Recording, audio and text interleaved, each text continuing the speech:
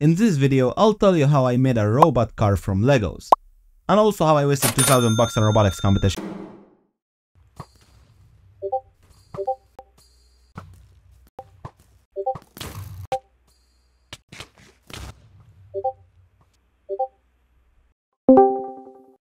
Bro, What? wanna enter this cool robotics competition? Oh, for sure, bro. Yeah, you have to also pay $2,000 to enter. Wait, what?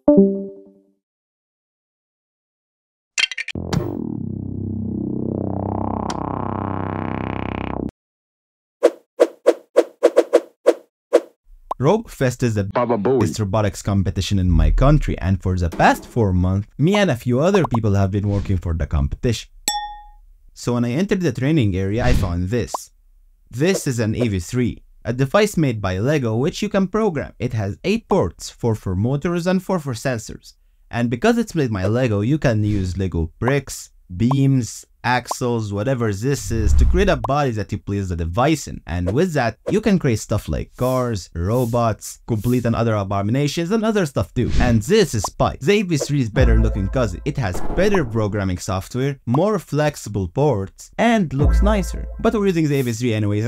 On day 1, we started learning about EV3, spikes, etc. This is me, by the way. And then we started programming. As I said, we're using the EV3 instead of Spike, and the EV3 has 3 ways of programming. 1. Programming with Python. 2. Programming with Scratch blocks. And 3. Programming with the EV3's native programming app made by Lego, which looks like absolute and utter shit. We chose the native app.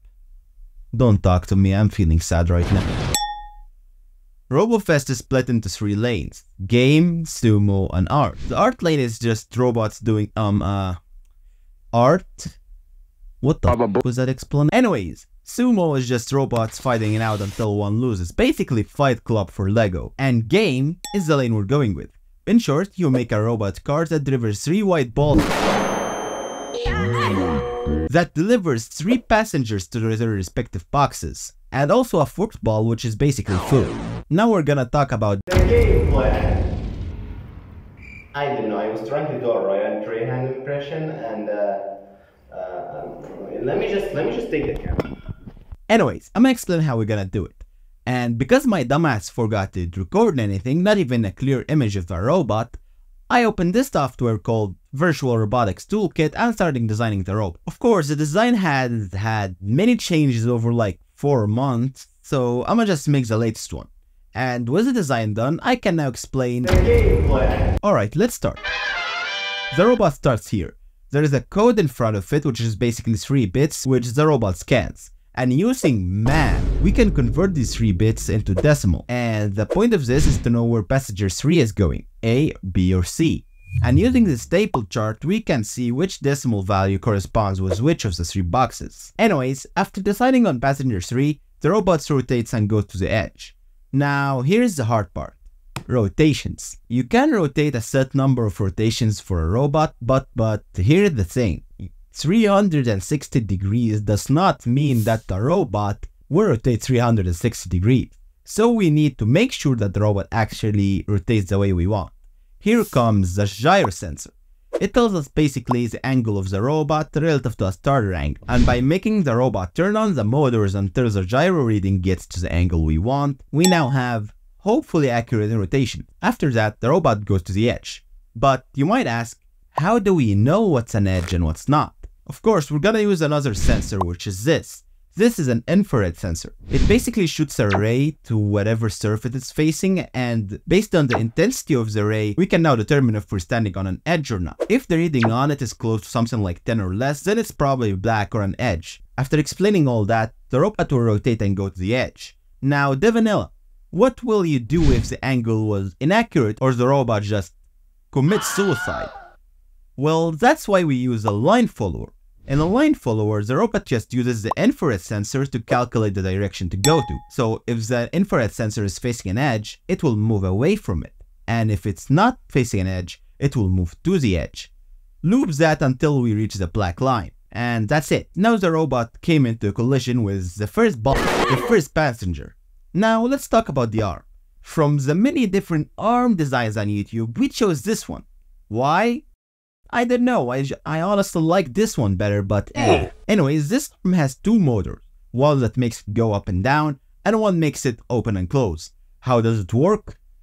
Why are you asking me? I was the one doing the coding. I was not building the robot. Basically, I was not building the robot. Basically, just learn physics, bro. So to pick up something, we can just make the arm go down, pick up the passenger, and make it go back up. And with that, the mechanics of the robot are done. Now we're gonna start speeding up a bit. Passenger 1 should go to C, so when the robot picks it up, it line follows to the edge and then rotates and then goes to the middle. Then it rotates again, and because we want the robot to put passenger 1 on the upper floor of C, we are not going to put it down. We're just going to boop. With passenger 1 done, we now have 3 bots. Anyways, the bot now goes to passenger 2 using stuff we already talked about. Now, passenger 2 is an interesting case, as we don't get told where it's going until like 30 minutes before the competition. So you know what that means. That's right, we make all 3 stages, A, B, and C. Let's start with A. Because A is literally just next to passenger 2, the robot just drops it. This yellow ball in the middle here is the food, and it should always be put into passenger B according to the rubric. So the robot just takes the food, which is literally just right next to it, and takes it to B. Oh, what's that? Let me just zoom in. Oh, it's to subscribe. And speaking of subscribing, I've challenged my school, so if I hit 10k before the end of the month, the official school group icon will be turned into Fred. So to spread the joyful spirit of Fred, subscribe to the channel and comment what you want. I always read your comments. Anyways, for passenger B, the robot just rotates and takes both the food and the passenger and just kicks him into passenger B. And as for passenger C, it just goes like this, basically the opposite of where we're going, and takes the food and puts it back in, because it's literally right next to it. And as you can see, from all 3 states, we just end up in passenger B. So the robot can just go from passenger B to... Wait, have I been saying? Okay, so I just realized that I have been saying passenger B, which I meant box B, and kill. As you can see, the robot always ends up in box B, so it can just go to passenger 3 from there. And now passenger 3 is decided by the code we scanned at the start. So there is nothing new with passenger 3, it's just a switch statement where we go to any of the 3 boxes depending on the code. And with that, the game plan is done. Hi. Now for the first 3 months, progress was slow.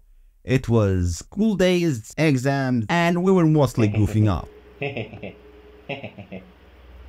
Anyways, the days before the competition, we were doing pretty good on the robot, and it was working fine, until, So basically, in my dream, I was eating a burger, and like, there was that way. Why are you pointing this way? Wait, no.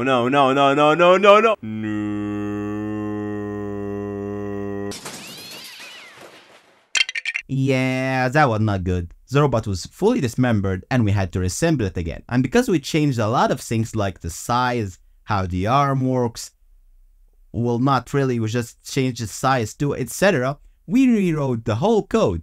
I wanna kill my... When I entered the competition, the first bad thing happened. The shirt was too small. Guys, guys, this is not Excel. I'm pretty sure it's not Excel. I'm not that fat, guy. Oh, come on. Anyways, when we entered the main ground, this was the last footage before they sadly took our phones. Why even do it? We received a paper with something called the game ending task, and also where passenger 2 is going. But returning to the game ending task, it's basically a task that the robot should do at the end of the game. Good explain. Anyways, the task was to do some math with using the 3 bits from the code. Pretty simple. What's not so simple is what happened in the first round. So let me just demonstrate it. Ladies and gentlemen, welcome to Dragon Ball Z. Wait, no, that's the wrong thing.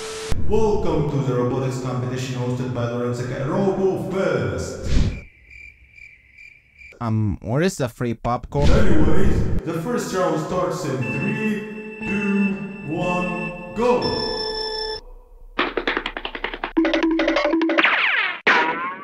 Man, what the... Anyways, first round wasn't the best, because one thing, the line follower was sped up like 5 minutes before the actual round start, causing the robot to just get stuck on the edge when it rotates. A simple tweak to it caused it to work fine, but like, To be honest, I was playing Minecraft, so anyways, then came round 2. The robot did everything as it should until it went to passenger 3. Not cool. And with that, we finished the competition. Now guess, after 2 failed rounds, what rank do you think we got? That's right. First in programming, baby. Yeah. Look at your happy fella, right? Wait, what? What? Huh? Who recorded this? Who recorded this? I'm not even on the stage. I did not pay 2,000 bucks. Anyways, what did I learn from this experience? Number 1, Legos suck, quoted by my foot. Number 2, I'm not paying any money for a competition again. That's why this video is sponsored by me. You can become a channel member by joining. You get early access to videos and leaks. I get a little bit of money, which will help me make more videos like this. Anyways, thanks for watching. Like if like, dislike if dislike, check my social down below. And as always, bye.